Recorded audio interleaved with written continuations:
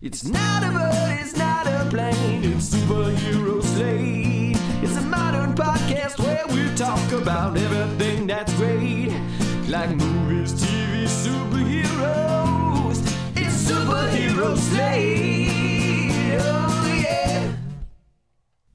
Hello everyone and welcome to Superhero Slate, the show where we run down the latest superhero entertainment news. We love TV, movies, and superheroes, so let's talk it all out. My name is Chris Dillard.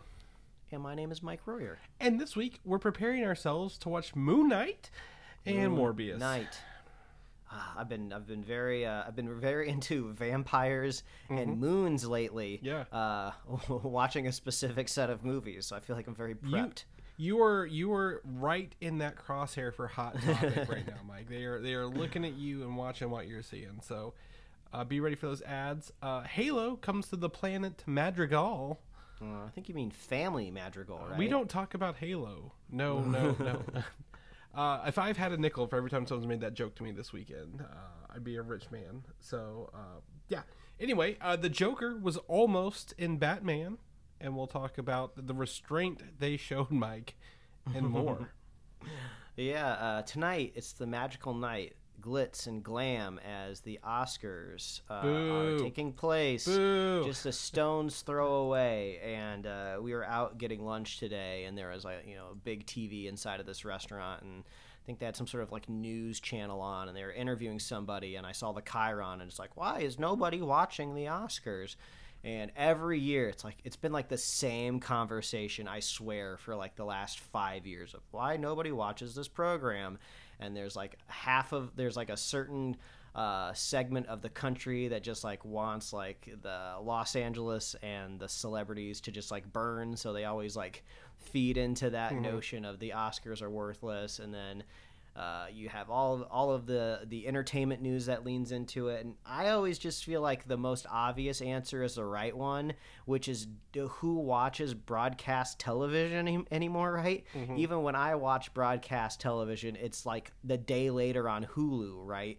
And on top of that, I just want to know the results, which I can get from my Twitter feed. So I don't think that's necessarily an indictment of specifically the program that's being put on at the Oscars. It's just like people got other stuff to do. Like the CEO of Netflix is competing with Fortnite right now. Like the Oscars is just like, I don't think it has anything to do with the Hollywood elites.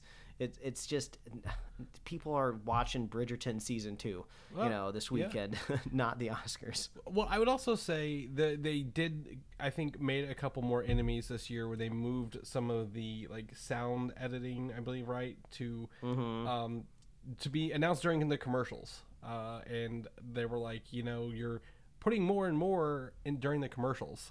So like I think some famous sound editor or someone maybe who's even in the running was like, you don't respect our thing, so we're like resigning from the Academy. And well, it doesn't really do anything in the long run. I think we are big fans of like what E3, right, or the video game awards. Like, do the Academy Awards the same way, where you load up tonight with a bunch of reveals, right? Like, wouldn't it have been awesome if they're like, hey, guess what, you're gonna see your first look at Thor tonight, or like a bunch of these other movie trailers that you're not going to see anywhere else, but during the event, I'd tune in. I'd hella tune in.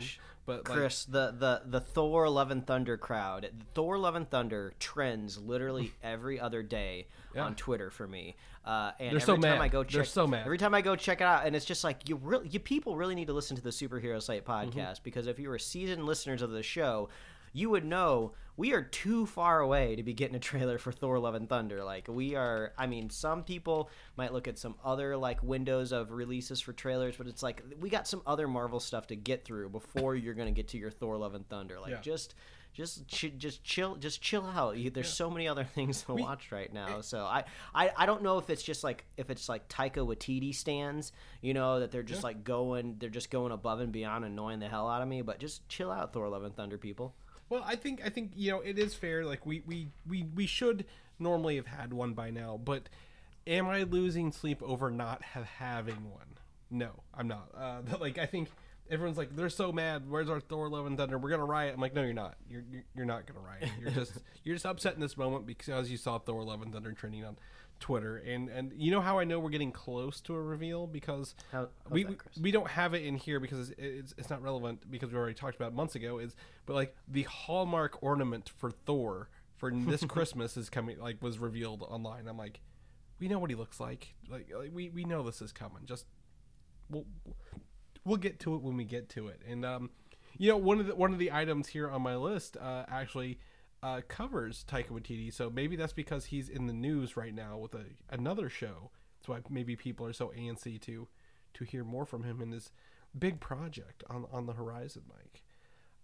But you're a man of the night. You are loathing holy water right now, and loving full moon. So tell me, how far have you made it through the Underworld saga? And do tell them what happened with number 3.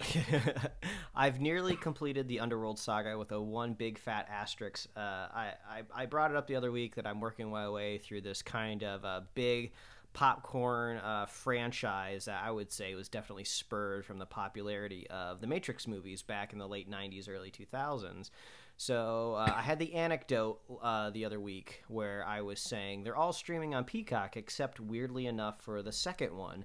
And if you look these movies up, it's confusing to follow where they all list, because the third movie in the release order of the Underworld franchise is Underworld Rise of the Lycans, which I did not know was a prequel movie to characters that died in the first movie. And it's not streaming anywhere. Like, out of all these movies, I would imagine Underworld Rise of the Lycans is probably like the least adored, just because like who really wants to go back in time with prequels? So that one's not streaming, and I haven't seen it. Well, I watched the trailer for it on YouTube so I could kind of get a little bit of context for it. And it's funny because it's like Bill Nye, right? Huge actor. Mm-hmm. Michael Sheen was in hot. He was so hot back then. I think he was coming off the Twilight movies. And then they have literally what I call the Kate Beckinsale Walmart version with the actress Rona Mitra, who looks close enough to Kate Beckinsale in this movie that you might have thought it was Kate Beckinsale. Well, yeah, and as far as I can tell from a character point of view, like I said, since I hadn't seen it, I don't believe that is supposed to be Kate Beckinsale's character as far as I can tell, because in the very first movie, like, there's some old ass vampire that kills his own daughter because she is dating a werewolf, and then he kind of adopts Kate Beckinsale as like his daughter. Anyway, I feel like all this ground is like treaded in flashbacks in like the first and second movies. So I had not watched Underworld Rise of the Lycans, but in the trailer it looked like there might be some kind of cool big kind of like battlefield shots, maybe kind of a la Two Towers, with some like werewolves running up like an old ancient like kind of like castle. But it's not streaming anywhere, so I haven't seen it. So flash forward, I'm now watching the last movie in the franchise, Blood Wars from 2016. And I have to say, I'm running out of steam, Chris. I'm really running out of steam. I feel like I'm just having these cyclical stories of like, oh, we're in like the 5th movie. It's still just vampires versus werewolves. There's like a new werewolf king, and they're all vying for some sort of a hybrid blood to make themselves stronger. So it's really spinning its wheels at this point in time. But at the end of the day, I'm shocked that there was enough pop culture love for all of these movies to get funded. I mean, a prequel. I mean, what a vanity project, right? A prequel to just so we could get more backstory on some of these characters coming out third in the franchise. I just thought that was pretty surprising. But the last time we brought this up, Chris was saying something like, oh, is Kate Beckinsale even in that movie? Doesn't that movie take place in the past? And I was confused because what I was watching at the time was an Underworld movie that takes place 12 years in the future. So you really got to have your wits about you when you're watching these movies, because they're jumping all around. It's hard to keep track. Do your Google before you go into the Underworld franchise, folks. Yeah. But so far, they have been pretty consistent at making some pretty cool werewolves, right? You know, when you get on later on in the franchise, they seem to rely a little bit more on CGI. You know, you get further on in the history of Hollywood at these movies, and the CGI gets a little bit more affordable. But they still occasionally use lots of physical props, and it's fun to watch some of that unfold on screen. So I will be wrapping up Underworld this week. And I think I'm going to move on to the Resident Evil franchise. It just seems like the most logical predecessor to this type of movie. All of those are streaming over on HBO Max. So don't say that before you Google all of them on HBO Max, because well, I mean, we're at the end of March, so it's always my PSA for the audience, right? If there's something that you really want to stream, do a double check and see if it's going to be there the next month, because sometimes you'll be in the middle of something and it leaves that streaming service in the new month. Well, it's funny because Netflix has, like, they just launched a new Resident Evil movie, right? Or they are launching a Resident Evil movie. They're launching a Resident Evil TV show. So I'm really surprised they've not, like, brought them all under their umbrella yet. Pun intended, because the Umbrella Corporation. But, like, I mean, I remember watching the Resident Evil movies, and I can't wait to hear your journey through them as they evolve into whatever they end up becoming. The only one I've seen is the first one, and I remember it fondly. Yeah. So we'll see how the sequels go. But that is my progress on the Underworld films. Last thing I wanted to mention, this doesn't really need my sounding board necessarily. It was trending on Twitter a couple weeks ago pretty heavily, and I finally decided to dive into it. It's a podcast called the Deadeyes podcast. And I may have mentioned this a couple weeks ago, and if I did, I hadn't really gotten far into it. But it's a podcast that's 30 episodes long. I'm halfway into it, so I've really kind of fallen in love with it. And it's all about this actor who was cast in a small part in the Band of Brothers TV show, and that episode was being directed by Tom Hanks. And after he was told he had the part, he was fired. And he heard through the grapevine that Tom Hanks fired him because he had quote-unquote dead eyes.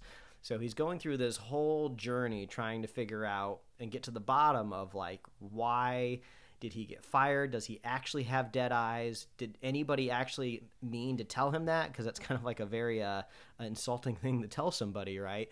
But as the show has kind of evolved chronologically through these episodes, a lot of, like, really hot Hollywood players have been falling in love with the show, so it's been very easy for him to get really famous people on his podcast to kind of talk about their journey through Hollywood, their early days, getting fired and hired on different shows and movies. I just listened to an episode where he talked to Paul Feig and Judd Apatow in the same episode, and so he's getting, like, these really big creators. And I'm just recommending it right now because it seems to be very quintessential kind of Hollywood stories. And, like, a lot of the times on the podcast we're talking about, like, these big high level movies and these big budgets and what, like, a producer or a director will do to get these stories across, but there's always very small stories in the middle of these productions. You know, the character who told Spider-Man to do a flip in Spider-Man Homecoming? Yeah, and he was also in Shang-Chi filming on the bus. Oh, yeah, he was. And he's also in the new Apple Plus show, Severance. But that role he had on Spider-Man was, like, one of his first, like, breakout roles, and he wasn't even really credited. He kind of just had, like, that one line, and he is on the podcast as well, and he's interviewed and they talk about it. So it's just great getting into the weeds of Hollywood. So the Deadeyes podcast, it has wrapped up at episode, I believe, 31, and I can't wait to get to episode 31 because they actually get Tom Hanks on the very last episode. Oh my gosh. So please, and he fires him from his own podcast because he's got dead eyes. Please do not spoil it for me if you happen to already know. I will get there soon, hopefully, but I'm very hyped to finally get there. But the Deadeyes podcast, go check that out. And that's what I've been up to, Chris. There you go. Well, I was finally able to sit down and start watching Our Flag Means Death. Now, I believe there's 10 episodes. I think that's the whole first season on HBO Max. I don't know. Correct. Were you able to finish the season all the way? Yep, we finished it this week. Yeah, I didn't finish it yet. We made a big dent in it, but it's always it's just so much fun. It's just a fun journey, right? Like the main character, Riz Darby, he plays such a sympathetic but also, like, idiotic character throughout the whole thing. There is definitely some blood and guts in this, which is pretty funny throughout the whole thing. But I really enjoy early on, and I don't think it's like whenever one of the crew members, he's like, yeah, I was like, Blackbeard owes me something because I saved his life, and he's like telling the story of Blackbeard being like, he's like, a smoke monster instead of like a man. And he was talking to it, and I was impressed with the visual effects first and foremost, but like it's just very, he's telling the story, and Riz Darby's like, oh my gosh, that's really awesome that he was actually like a smoky pirate kind of thing, and it's just very like innocent in a way, if you will, but like still kind of funny. So it's good that you're liking. Yeah, it's good that you're liking it so early on. I was a little tepid on it at the beginning. The first couple episodes, I feel like I couldn't quite get into it. Even when Blackbeard shows up, I was still like, okay, where's this going? I felt like it meandered a little bit in the first half of the season, but like it really starts to pick up and head somewhere in the second half, and I really started to dig its claws into me towards the end. So it's only going to get even better for you, which is great. But yeah, I could also recommend that show. Yeah, which the first episode I know was at least the first three were directed by Taika Waititi as it is. So it's got a, like you said, I agree. It starts rough, but I know, like, I think I was like kind of prepped for that anyway. I'm like, I know how these like drier shows kind of run. So I'm excited to see how it kind of plays off at the first season. Now, did it get a second season? I didn't look that up. I would be surprised if they didn't. And of course, it's in this weird world of streaming, especially when you get these big names creating a series for a show. I was surprised Taika Waititi was going to be starring in this show as well. I was like, this is a busy man. Does he have time to do this? Like, is this just a limited series? But they definitely set the show up for a second season. So, I mean, they definitely want to make more, and I would be shocked if HBO Max does not give Taika a second season. Yeah, or at least I mean, even if he's less involved, the cast and crew, they're colorful bunch. I was watching it. My wife kept trying to look up who people were. I'm like, don't look it up. Like, you're gonna ruin the show.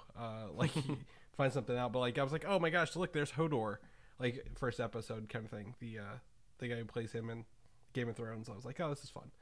And I know it's full of guest characters, so I think that's even better. So really excited to finish that up. And then the other thing we watched last night was, I don't know if you got a chance to see this, finally to streaming, is Death on the Nile, the follow-up to Murder on the Orient Express, the Poirot film franchise. Familiar with the kind of the relaunch / reboot or whatever, but I haven't watched it. So I really liked Murder on the Orient Express. It's got a really good cast, and then Death on the Nile has kind of been buried. It's got directed by Kenneth Branagh, who's known for Thor 1 fame, and he's also the main actor, Hercule Poirot. But this was also starring Armie Hammer. So if you know anything about Armie Hammer in the news lately, they've tried to get rid of him from everything. And he plays such a big role in the film, they couldn't really cut around him. And then what's the other actress who plays Shuri in Black Panther, who's also had some negative press lately as well? Letitia? Letitia Wright, yeah. Is it Letitia? Yeah. So she's in it as well. So they've tried to, I think, bury this film a little bit, and I really hope they get a third one, because I think it's really fun. It's very interesting, because again, there's a murder on the Nile, but it's got a very eclectic cast of characters. A really good set of actors. So where's really where are those films streaming? Paid streaming. I'm sorry, VOD. Paid. Oh, okay, VOD. Gotcha. Also, Chrisflix. For those in the know. But yeah. Anyway, so me and my wife, we had a chance to watch it last night. We both had a great chance. I'm glad this wasn't in theaters, because this is one of those movies, like, they've written these stories before, right? And Poirot had a TV show, I believe, for a while as well. So we're like sitting here theorizing who the murderer is, what's the tricks, what's the things, the whole time out loud while the movie's playing, rather than like in a theater, like, because you're never going to talk in a theater, or at least you shouldn't, or get out. But so like it was really fun to actually like sit there and like throw out theories and ideas throughout the whole thing, because someone's getting murdered, there's death on the Nile, obviously, and trying to figure out throughout the whole thing, because at the end you do figure it out, like, or they do tell you, but like it's the journey to get there is the fun part. So if you like theorizing over whodunit kind of films, this is definitely a 2-movie franchise I'd recommend to anybody. And then Kenneth Branagh just melts into the role. Like, he's so good at that. I mean, do you remember he was the bad guy in Tenet? He was in the second Harry Potter movie. Gilderoy Lockhart, the professor. Like he's just so good at all this stuff. So it was very fun to have him in there. So I'd recommend it. Let's jump into the news, Mike. First and foremost, we're going to go back actually pre-Thor in the MCU and talk about The Incredible Hulk, a movie not a lot of people have probably watched on their MCU rewatch lately. The only character to make it out of this so far was General Ross, played by the recently, late William Hurt, who was last seen in Black Widow this year. So he made it out of there, but he's recently passed away, so sadly we won't have him anymore. But they will be having Emil Blonsky, aka the Abomination, in the She-Hulk show coming up, right? And I believe he was also in Shang-Chi, so I do want to correct that. So that's really cool that they're pulling some of this out of here, but I don't think we'll ever see Edward Norton or Liv Tyler ever again in the MCU, unless they do like a Hulk verse. What if they do No Way Hulk, right? And they have Eric Bana, Edward Norton, Mark Ruffalo. That'd be awesome, wouldn't it? No, I'm kidding. I mean, that would be pretty wild. But, if you brought that idea up, 2 years ago, right?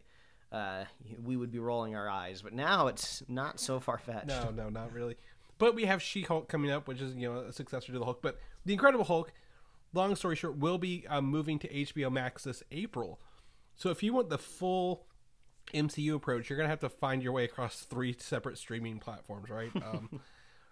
Go from Iron Man on Disney Plus to The Incredible Hulk on HBO Max, and the Spider-Man movies on, I believe they're Stars still, right? Until the new deal goes into place. As far as we can tell at the moment, yeah. Yeah.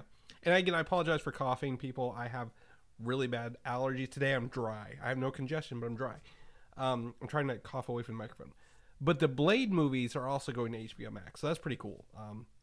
Mike, so you said that the Underworld movies respond kind of due to The Matrix. I think it's a mixture of Blade and The Matrix. The Blade Tricks movies really kind of inspired Underworld. You're pitching a franchise I'm ready to watch, man. Yeah. Vampires and a computer. Yeah. Digital vampires. Oh my gosh. I think they had those in The Matrix, right? Weren't like vampires like rogue programs or something? They had the ghosts. Yeah, I mean, it wouldn't be hard to imagine. Yeah, we could make it more fun. But anyway, so HBO Max adding some more Marvel movies to their service, despite being the home for a lot of DC properties at this time. So is this a movie you'd want to revisit? I don't know when the last time you watched it was. So I mean, I almost feel like I did revisit it a little bit when we watched What If, right? Mm-hmm. We had a little bit of what's it like to go back in time with early kind of Hulkening. So it could be fun to go back, just almost like a little bit of just homework. Right. Mm-hmm. Let's remember how this all started out. Yeah, and this was the only reason this is on Disney Plus. It was halfway produced, or at least the distribution rights are through Universal, so that's why it's not on Disney Plus. That's why we can't have like a solo Hulk film, I believe, at this point in time. However, Disney has come around, and despite recasting Edward Norton, who I like as an actor, Mark Ruffalo has done a great job since the Avengers. So no hard feelings there. Morbius. God damn, we are so close to getting this out of our way. It is this week in theaters. You have your tickets already, right? Yeah, honestly, I forgot that I had them for a little while. We have plans to go get our taxes done on Saturday next week. And then after our tax appointment, we'll be going to see Morbius. So there's a chance that we've set ourselves up for a really, really bad day if we owe a lot of money and then this movie just ends up not being good. And then you've paid money to watch it. So. I'm crossing my fingers for 50-50. But I am hedging my bets. We got our tickets, just like I said, on a Saturday afternoon. So we're not going to go out of our way on like a Thursday night after work to try to watch this one. I'm not too worried about spoilers, seeping through my feeds for this film. I got the Cinemark Movie Pass subscription. Like I said a few weeks ago, I did the math. I made a spreadsheet. I figured out that if I'm paying the $10 a month, for one free ticket, it's really gonna save me money. And I had a rollover ticket because I get rollover tickets with it. So technically, from my point of view, my 2 Morbius tickets were free. So nice. Hopefully that saves me. Yeah. I've not got my tickets yet. I'm gonna look this week and see what I can get. But I don't feel this is a Thursday and Friday thing. We will be doing our review next week. However, for those who may or may not care, the director's just out here just spoiling the shit out of this movie. Like, oh really? Yeah, like everything. So, like the ending, and then yes, there is post-credit scenes and everything else. Like I'm just watching this train wreck happen in like slow motion. So like I'm excited for the news after this. I told my wife, I said, hey babe, this movie is probably not going to be good. I don't know anything just yet, but everything, all signs pointing to this is probably going to be a waste of the afternoon. You do not have to go and see it with me. But she's like, well, I want to go with you. You know, I'll go. I'll see the train wreck. So we're both prepared. Yeah. And that's the thing. Like with it, I'm just like I just want to knock this out of the park and just kind of get it out of the way, because I think there's a lot more stuff around this that's more exciting. And listen, if you're a Jared Leto fan, if you love Morbius, if you're really into this Spider-Man kind of dark villain Sony universe, right, and you're upset, you know, that we're taking such a hard angle at it, like it has only the only direction it can go for us this weekend is up, right? I have such low expectations that this is probably the best direction, the best feeling I could have going into the movie. Let me preface this a little bit. The Razzies were yesterday, right? The Raspberry Awards, preface to the Oscars. Other than LeBron James, Jared Leto won Worst Supporting Actor for The House of Gucci last year. So he's going to be following up with that award with this movie immediately. And really, it's just one of those things, like, maybe we're wrong. Maybe we'll find some redeeming qualities of, like, there was like 5 minutes of good stuff in there. Probably it's fine. It's just very, very unenthusiastic for this, especially after we had such a really good Spider-Man beforehand and this. So hopefully, you know, we can find something to enjoy and talk about, so we're not just in a pissy mood all next week with it. But it is, you know, they say it's queuing up to make about $50 million opening weekend, which, you know, I think they shot it for they made it a cheap movie anyway, so maybe it'll make some money. I hope it doesn't get a sequel, but neither here nor there.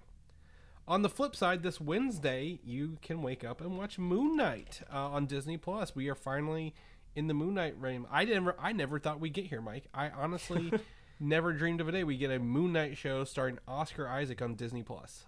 So March has been a confusing month, because I kept getting the release date for Moon Knight and Halo mixed up in my head. I was like, I knew they both are at the end of March. So this has been the longest end of March ever. By a long shot. Yeah, at the end of last week, I thought I had missed Moon Knight. I was like, wait, did it come out? Did I miss it? Like, nope, just a couple more days. Yeah, a couple more days. So it's coming out 6 episodes.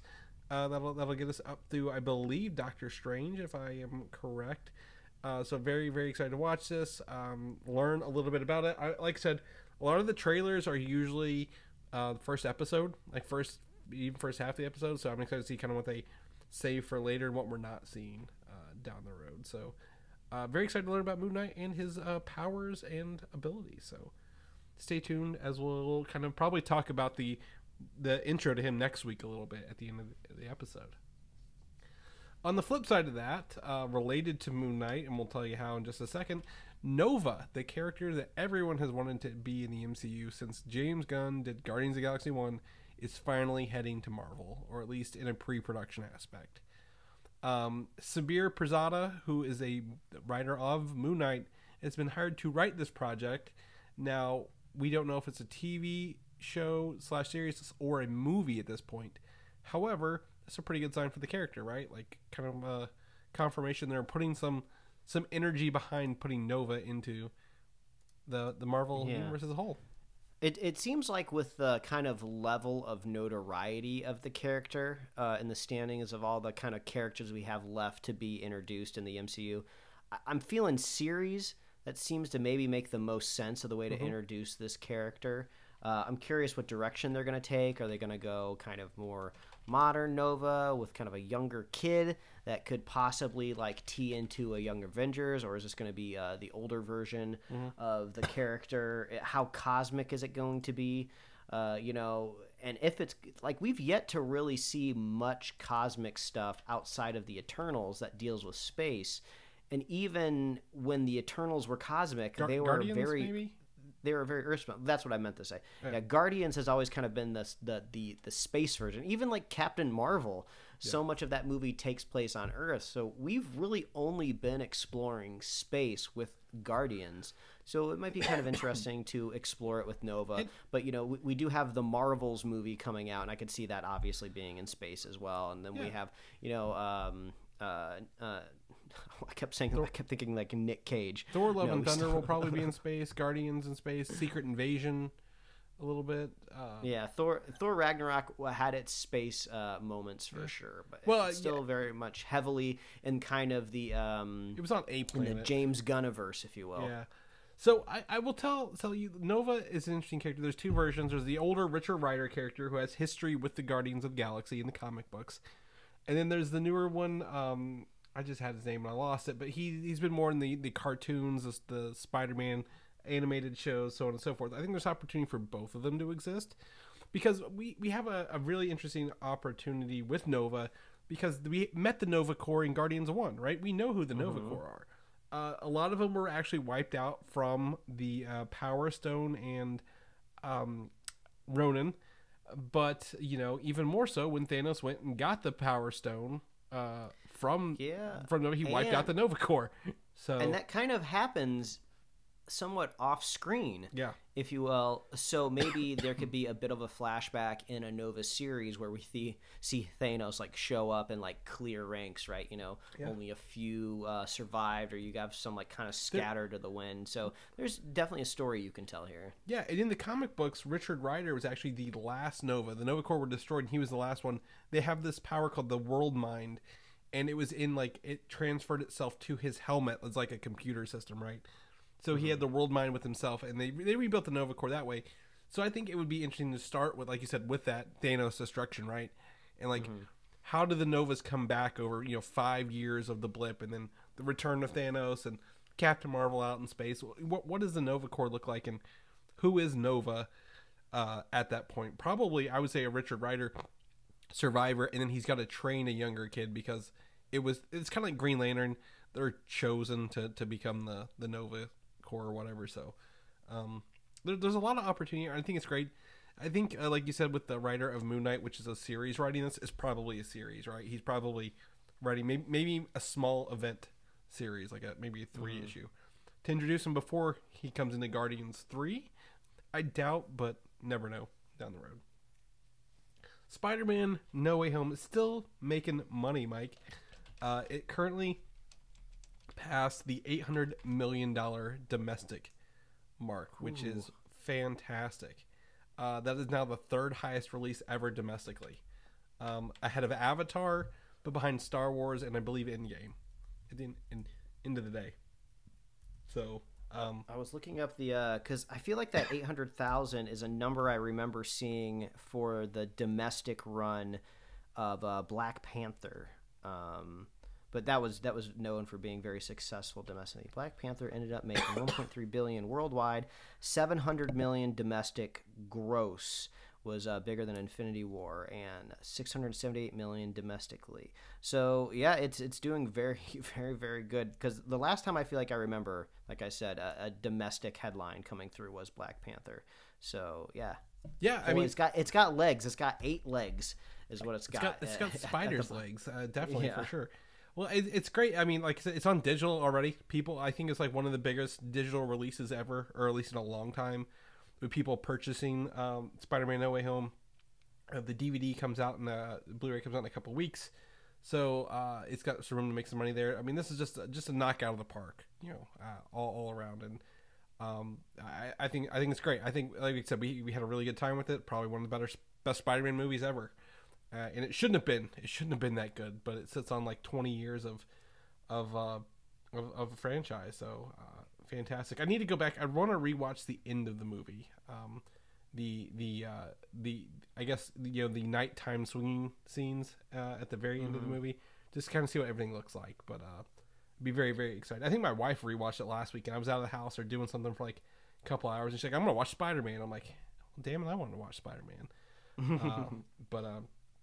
Yeah, so be it. I think that's great. Good job, Spider-Man, and everyone involved over there.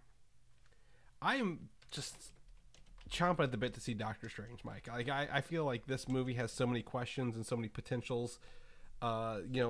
Opportunity. We've got a potential Illuminati, multiple universes, zombies, whatever. It's got a lot going on here, and the current rumor is that the Multiverse of Madness will be around 2 hours and 28 minutes long, tying it with Spider-Man No Way Home for length. So that's pretty good, right? That's a good long movie to fill in a lot of the questions we'll probably have along the way. Yeah, I would say not the sweet spot for me. I think the sweet spot for a film is like really kind of 2 hours, 90 minutes, depending on the type of movie it is. But you don't really start to run into, I would say, categorical issues until you're like Batman and you're running close to 3 hours long. Then you really got to prove to the audience as they should be in their seats for 3 hours. But I think 2 hours and 28 minutes, I think we can put up with that because I feel like we're going to get thrown a lot of different places, a lot of different story, characters, versions of Strange, maybe some cataclysmic events that really shape the MCU moving forward. Yeah, I mean, there's a lot of, like I said, we don't know how many universes is he going to go across.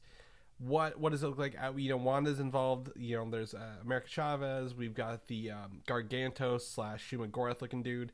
How far is this movie going to stretch, and what's it going to do? And I would hate for them to rush through everything, but at the same time, I feel like it's going to be a very, very brisk pace, regardless of what we think, because there's just so much going on here. And I think 2 hours and 28 minutes. This probably includes credits. If I was a betting man, probably pretty good, I think, for this.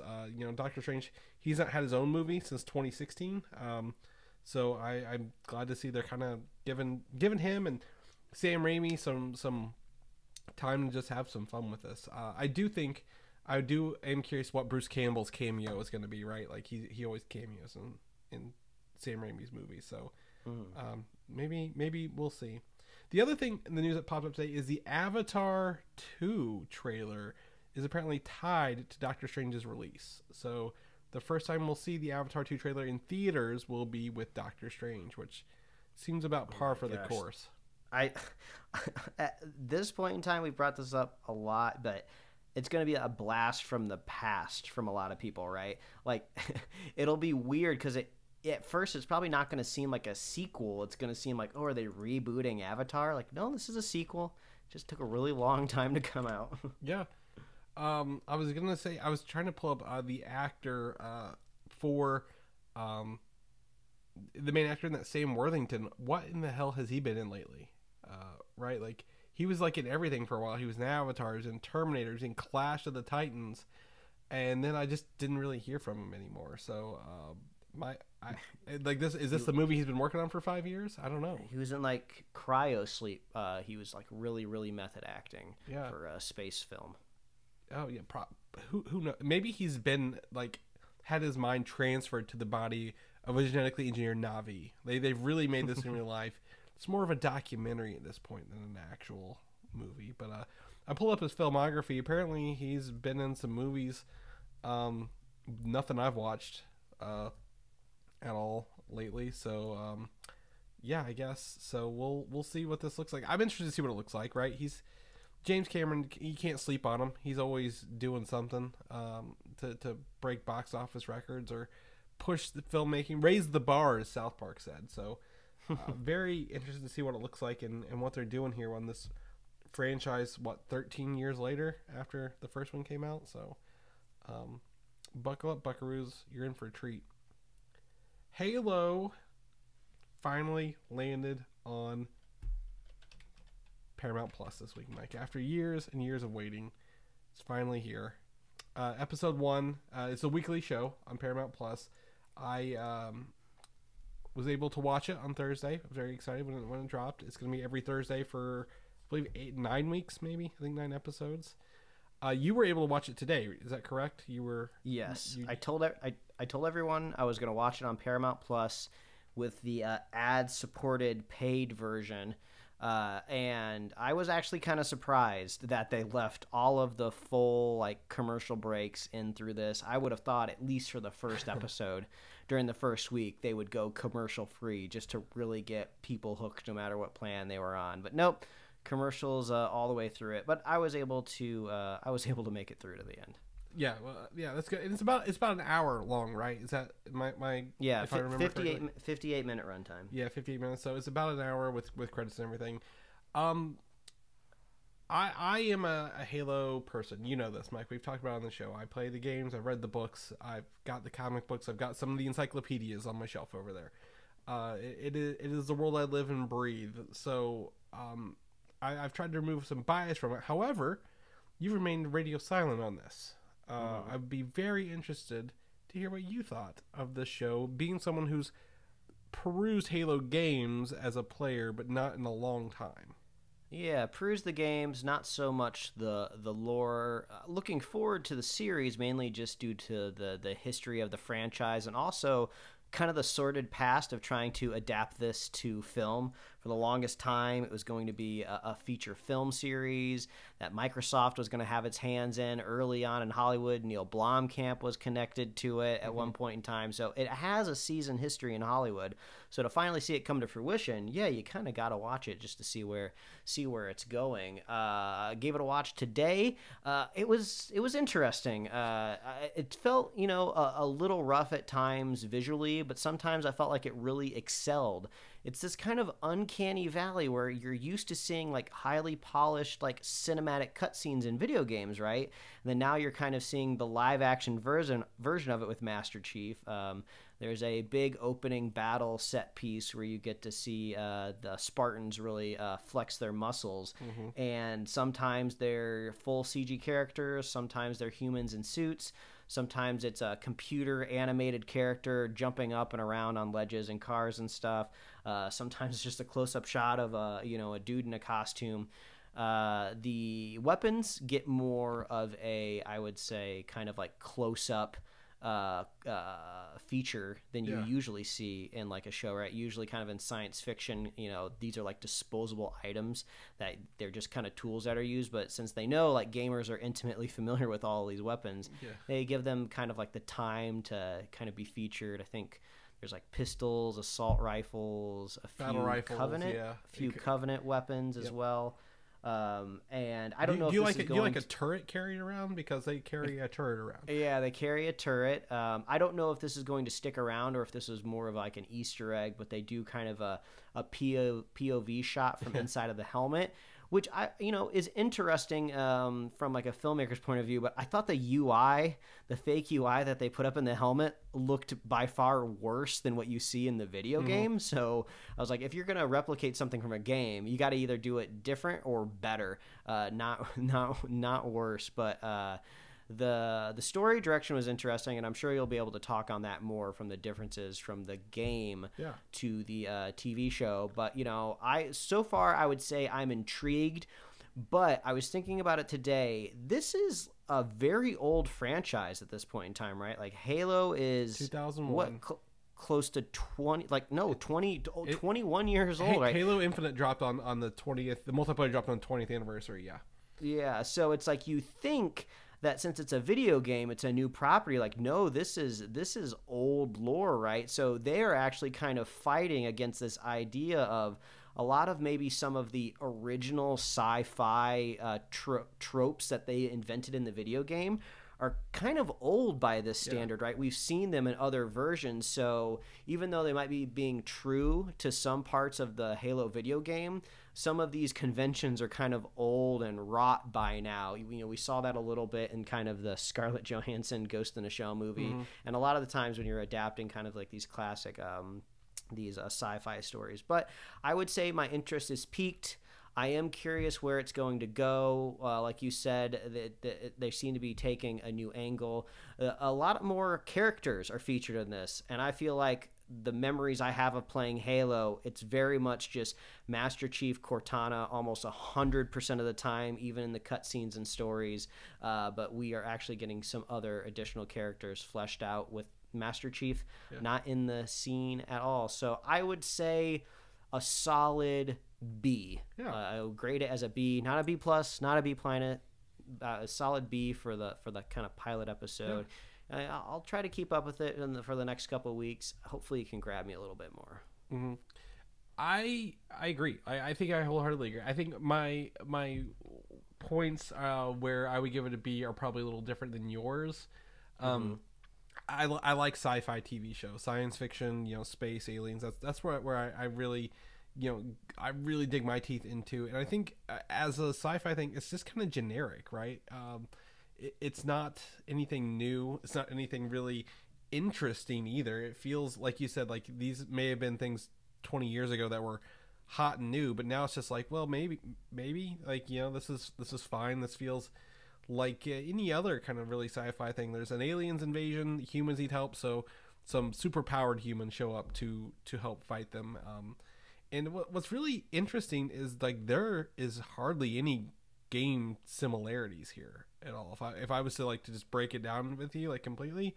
Are you saying story wise? Yeah, story wise. The idea of Spartans being made, there are Spartans were made to actually fight human insurrectionists, which is a little right, and then the aliens come along and fight the aliens, but that's kind of where it ends. Master Chief, we've never seen him take his helmet off in the video games. Very huge point in this episode is like we see who this is, and very much the actor Pablo Schreiber. We'll talk about him in a little bit. Yeah, there are 4 other Spartans. They are controlled by Dr. Catherine Halsey, who is actually in the games and in the books. She is the creator of the program and some other stuff. The other characters, Captain Jacob Keyes and his daughter Miranda Keyes, are in the game, but they're not related to Halsey in the way that the show does. Right? They're actually not related at all. They're just different people in the military. So they're already taking some liberties there, and that's fine. Doesn't bother me. There are more characters in the Master Chief than just being a faceless soldier, right?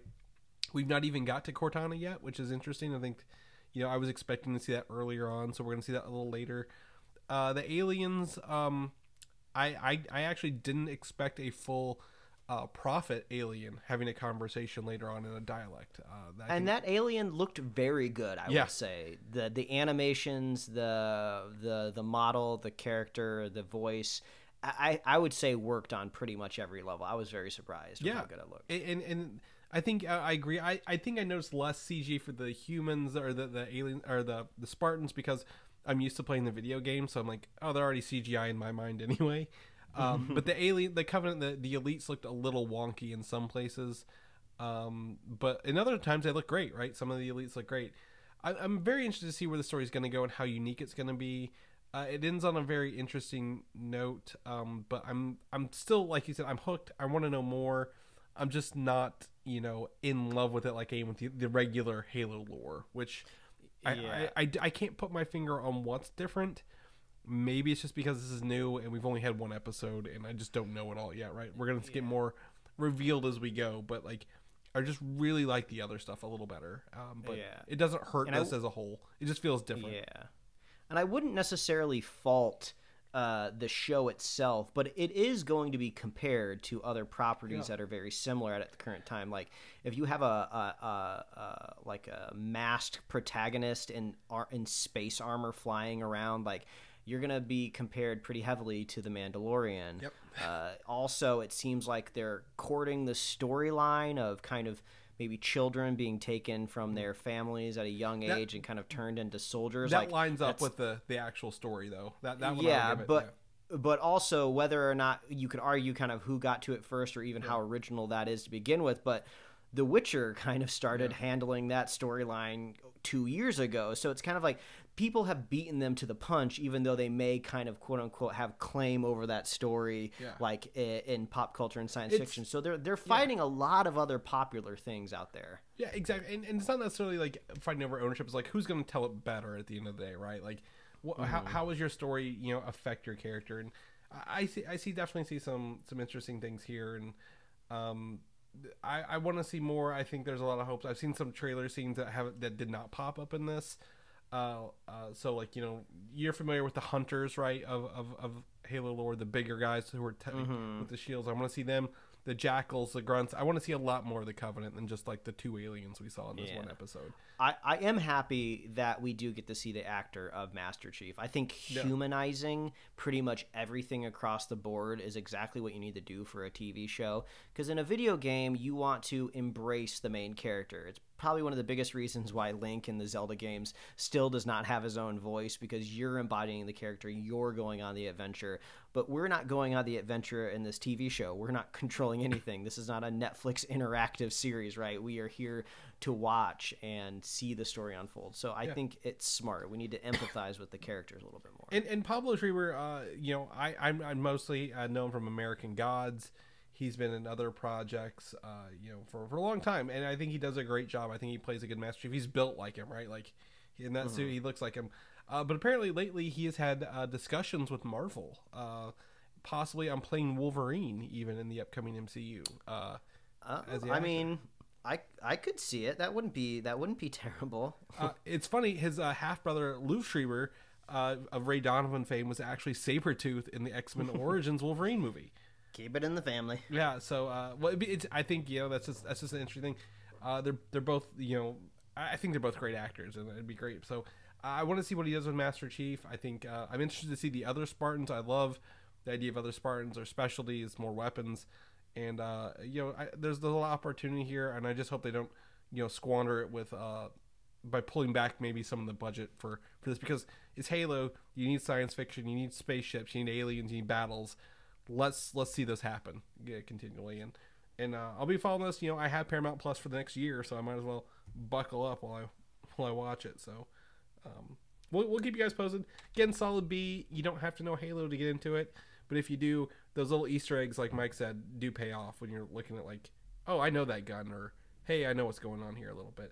It is brutal. Can I just say one more thing? This show is brutal right out the gate, like the way the blood and destruction is on those humans. Yeah, there is early on dismemberment, which is going to make me kind of sound like a psychopath, but I was kind of happy to see it, right? Like, okay, well, we're actually kind of depicting some brutality here. like the aliens are literally ruthless killers, and they're not just like, oh, we're off screen or we're painting the camera away while they kill them. Like we're showing it whether you like it or not. And I expect to see some more later on. So Halo now streaming on Paramount Plus. I think it was also I pull up another link here. Halo is the most watched original series on Paramount Plus, and I was trying to think of what other shows they had. Star Trek, I think, is the only other originals I could think of on there that I remember. So, who wouldn't want to watch Halo? That's for sure. Obi-Wan Kenobi, the show, coming out soon, May 25th. The Empire, a bounty hunter from the Empire Strikes Back, is said to appear in the show, and I'm pretty sure it's probably going to be Zuckuss or Forlom. And do you know who either of those two are? If I said that, I had to look it up, but once I saw them, I was like, oh, it's like the bug-eyed people. Yeah. I don't know if they're helmets or they're androids or what exactly is going on. People, but they're the two bounty hunters that kind of look like flies. Yeah. And it's funny because the one leaked episode of that animated Star Wars show that they're never going to release, right? Focuses on Zuckuss and Forlom taking over that diner from that four-armed guy in the second one. But no one can tell them apart because they both look the same. Like, which one's Zuckuss and which one's Forlom again? So it's actually funny you mentioned that, because like they look literally like the bug people there with their little eyes. But my guess is if you were gonna put bounty hunters, I don't know, but like these seem like the easiest ones to put in there, right? Like you could really put anyone in these outfits if you're gonna bring a bounty hunter in. Well, I mean, like it looks like even I did a quick little Google, and there's a whole like comic book series called Star Wars War of the Bounty Hunters. Yes. And there's at least one issue that features both of them, so maybe we'll get both of them, a 2-for-1 special. Yeah, I think they've been known to work together, maybe, and that's why maybe the episode was there. But like, yeah, I like I said, we're not going to get Boba Fett, right? That would be overkill lately.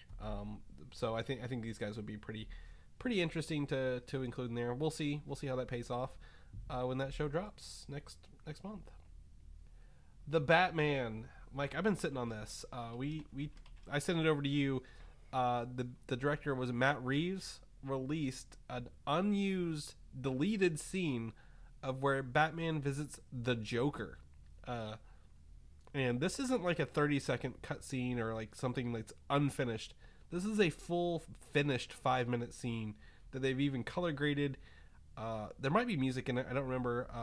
Completely in 4K in like high quality, with Barry Keoghan, or Keegan, however you say his name, as the Joker, Mike. And wow is about all I can say. Just wow. Yeah, you sent it to me, and when I was watching it, I almost thought like, oh, this is going to be removed from the internet, but then later I found out that it was kind of an official release. But yeah, an entire scene. It seems to be at some point maybe halfway through the film when Batman's trying to, catch the Riddler. There's kind of like a Hannibal Lecter Silence of the Lambs-esque scene between him and Joker, where he kind of wants some insight on his thoughts. And I would say it was smart to remove this for 3 reasons. First reason, runtime. Movie was already hella long. We didn't need it to be any longer. Reason number 2, I would say it really undercuts the scene that we get with Batman and the Riddler later on in the film, right? I'll do my best not to spoil it, but I feel like that would really undercut it. If we had already been to Arkham. Right? Yeah. And we had already kind of had this interaction, because the whole time I would be watching that Riddler scene, I would be thinking, oh, where's the Joker? Is he going to pop up? Is he listening? I can't wait to see Joker, because it's such a imposing character, right? Mm-hmm. And, what did I say? 3 things? 3. You've got 2, sorry, we'll go back to 2. If I think of the other one, I'll bring it up, but at least those 2. I also think on the flip side, undermining, like, this would have stolen the show from the movie, right? This is what anyone would have talked about in the movie, like, oh, the Riddler, yeah, it's fine, but did you see the Joker? What is it? So it seems like this scene, whether it's canonical or not at this point, Batman fought the Joker in his year 1, and they've come to put the Joker in there. And whether he likes Batman, at least respects his thought process on being a killer and a psychopath. But the look of this Joker is very, I think, the highlight of this thing that everyone's kind of taken out of this. Like, he is very much possibly some sort of genetic defect in him. He's got very spotty, or I guess spotty green hair. Yeah, deformities. Who knows? Yeah. I mean, this could be an outcome of falling into a vat of acid, deformity. Maybe Batman pushed him off a train or something. He is messed up. I think there might have even been a close up on like staples in his like scalp or something like that. Yeah, he's got some some surgery, and like he's been stitched together a little bit, if you will. It looks like over. Yeah, I really enjoyed the camera work of the scene, because you slowly start to get more and more details of the Joker's face. And then at the very end, you kind of get a reveal of what he looks like, but it's still not totally clear. But you do kind of get an idea of what this Joker is supposed to look like. And I thought the performance was great. But I do remember what my third thing was, and it's kind of a very trope scene, right? Yeah. Where somebody goes to ask another villain on advice, and they say like, oh, we're not so different, you and I, kind of one of those things. Like, how many times are we going to see this scene? So another reason to keep it from the movie. Overall, I agree. Like, I'm not sad it was not in there, but I do sense the care and the craftsmanship that went into this scene. Like, it's not a Jared Leto Joker, right, at all. It's not even a Heath Ledger Joker, but I feel it respects the character a little bit more. It keeps him, mystique. It shows he's not dumb, he's not smart, or he's not dumb. He's a smart person, maybe deranged, but like, he knows what he's doing. He knows what he's talking about. And they didn't really, like, it's not in your face. It's not, we're trying to be wild. It feels like this guy could exist in this universe a little bit. And again, the actor did a great job. The laugh is even pretty good at the end of the day. Like, it feels like they if they were going to include it, they were going to do it their way and do it right, and not be, this wasn't going to be something we all groaned about seeing on the theater, even if it was included, right? So I do respect them for doing that. But like you mentioned in our one-off chats, like, can you imagine the restraint from the director and the higher ups at Warner Brothers being like, yeah, put the Joker in everything, dude? Like, yeah, because it just kind of seems like gold, right? The Joker's hot. Definitely got to put him in your movie. Yeah. So yeah, a lot of respect. Yeah. So that's I applaud them for that, and I've got the link to the Vimeo 4K version in our show notes if you guys want to check that out. It's a good full 5 minutes. Who knows? I mean, maybe that was a deal put in place, like, oh, we can cut it from the movie, but we're going to release it officially, X number of days when the movie's out, to kind of keep the buzz going. And we're only, I think, 3 weeks, 2.5 weeks away from it hitting HBO Max anyway. So, this is how you keep. Nothing against the Batman.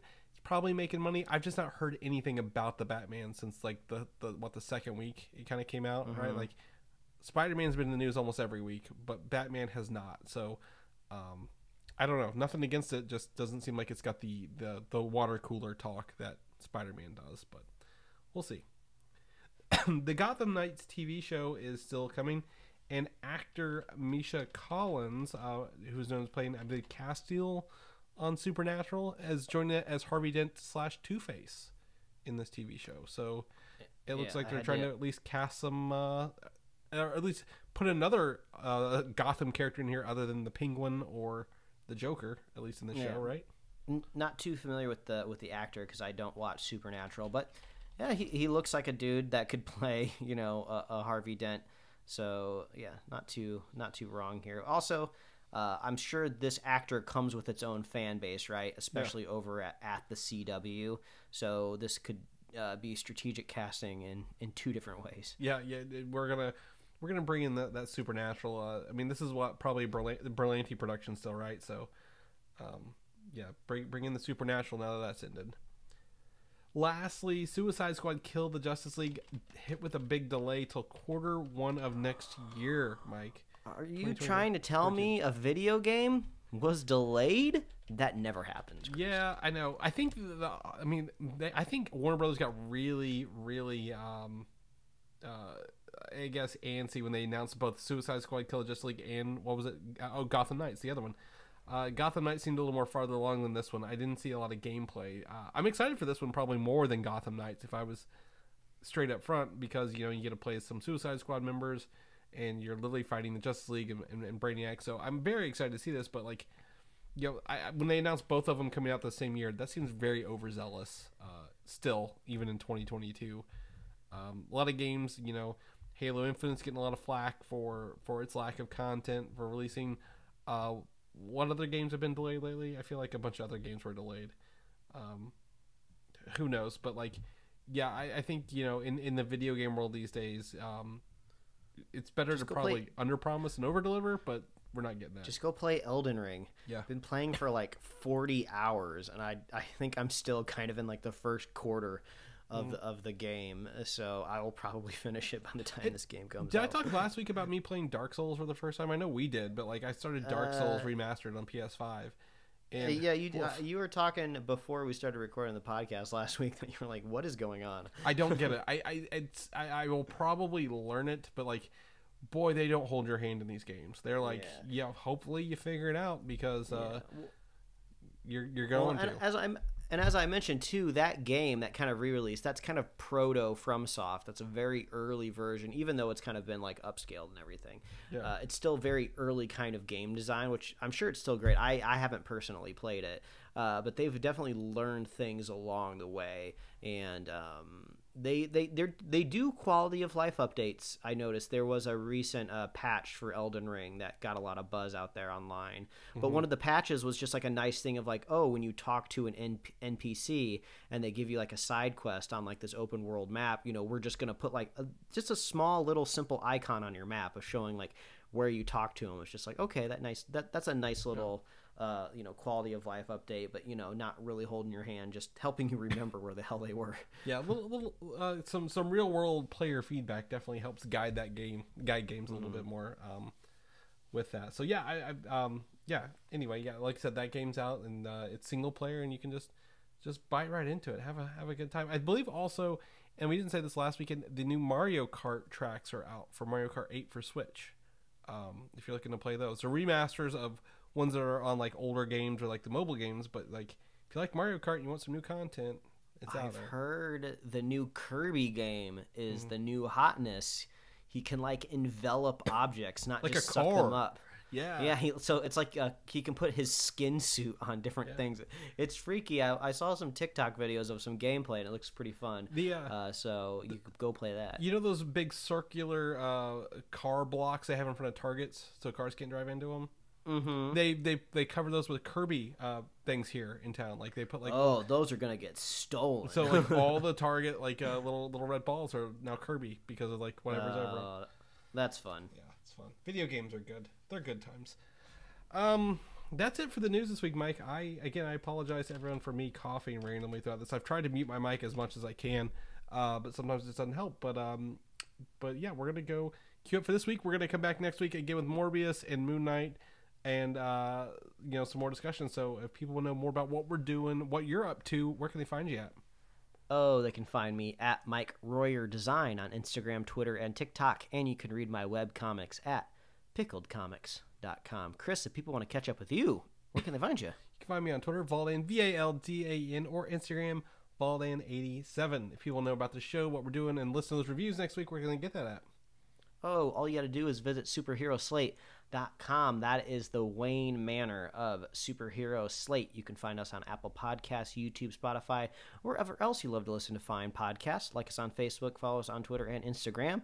You can get merch at superheroslate.com/store. We love hearing from you. Reach out if you want to tell us what you thought about Halo, what you think about Moon Knight that's coming out, even Morbius. So much to talk about. The year is really starting to heat up, which is really great and fantastic for us here at the podcast. And we love our super fans. So if you want to be a super fan of this here fine show, all you got to do is share the show with a friend, share the show with what do I say at the end all the time? Share the show with a friend, share the show with a buddy. And we will be here every week, folks. That's right. We will see you guys next week. Bye. Thanks for listening, and don't forget to subscribe.